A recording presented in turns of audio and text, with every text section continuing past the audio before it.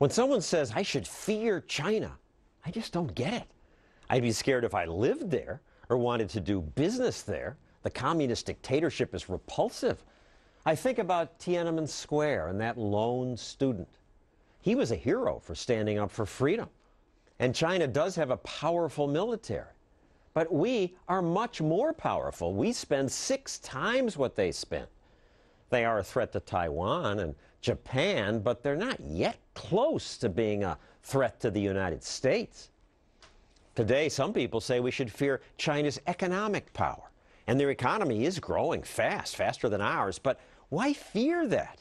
Economic competition is a good thing. It's not like war. War is win or lose, but economic competition is win-win. If they invent superior solar panels, say, we benefit. If they discover a cheaper way to make fresh water from salt water, that's good for the whole world. If their economy grows bigger than ours, that's okay. It just means there are more rich people that we can sell stuff to. That makes Americans richer. And a growing China won't steal America's jobs.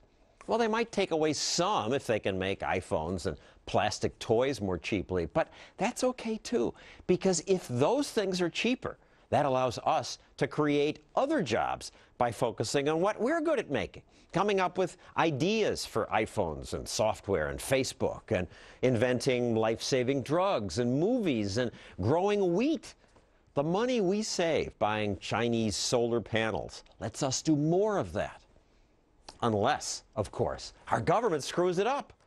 And our politicians do have a history of doing that by passing crippling regulations, crippling businesses with a million rules. This 80,000 pages is just what the feds added last year. Now, this is just death by 1,000 cuts.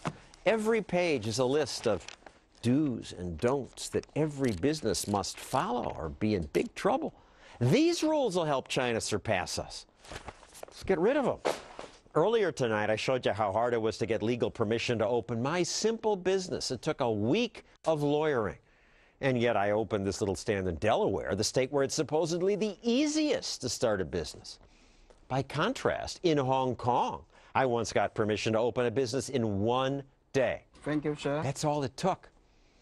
Communist China, even they recognize that too many rules stifle economic growth. They've started special economic zones where they have more free trade, less planning, less bureaucracy, and those regions have stunning growth. That's what we need more of in this country, more freedom from these stupid regulations. And again, these are just the federal rules. Local governments add more. Monday was Halloween. That brings out the local rule makers. In Walnut, California, it's illegal to wear a mask on Halloween without permission from the sheriff. Soon they'll pass laws against what this Texas boy did. He went trick-or-treating dressed as me. Okay, he's not illegal yet, but states do keep passing more rules. Last month, Illinois joined 14 other states in banning these cigarette lighters that look like other things, like the Statue of Liberty or this fire extinguisher. They're not allowed to have entertaining features. As always, there's a justification. Kids might start a fire. We better ban these. Never mind that the guy who designed this and the people who made the mold and made the materials and packed them and invested in them and marketing and so on are now all out of a job. And the companies now hire lawyers instead of inventors. Are we too stupid to decide whether or not we can have lighters that look like this in our homes? One last example. Louisiana just made it illegal for resale stores like thrift shops to pay cash for used goods. Now they have to write a check. That'll supposedly make it easier for the cops to track stolen goods and make it easier for government to collect taxes. But checks cost money, and not everyone has a bank account. And check cashing services charge hefty fees. But can't get cash for your old furniture in Louisiana anymore. Big government doesn't like it. It's one more reason why we here at the Stossel Show reject big government. And we hope you do too. That's our show. Thanks for watching. Good night.